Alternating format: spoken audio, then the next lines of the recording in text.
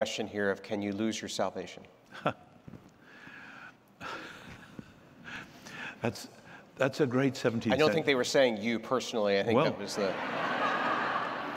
Just wanted to make sure I didn't think it was an accusation the way it was written. No, but you'd be quite justified in doing so. Paul says in 1 Corinthians 9, he says, I pummel my body and I bring it in subjection, lest having preached to others, I myself should be a castaway.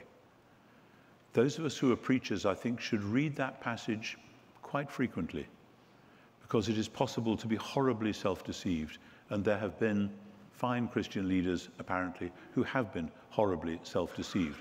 I know that's a way that Calvinists then get off the hook, that if somebody does actually go totally off the rails and deny everything, etc., you either say, well, they've just gone mad and God will save them anyway, which might be the case, or you say they were never really saved in the first place. Those are the two sort of get-out clauses. It seems to me that there's always the danger with any doctrine of assurance that assurance can spill over into being casual. And I fear for that with young people who are told that because they have said a prayer, they are now saved and nothing they can do can stop that. And that if they try to do any sort of good works, they are merely adding to their salvation by their own efforts, and that's wrong.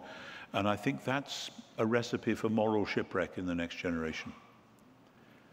But I say to myself, you know, as a 70-year-old preacher, yeah, I got to watch out, lest having preached to others, I myself should be a castaway.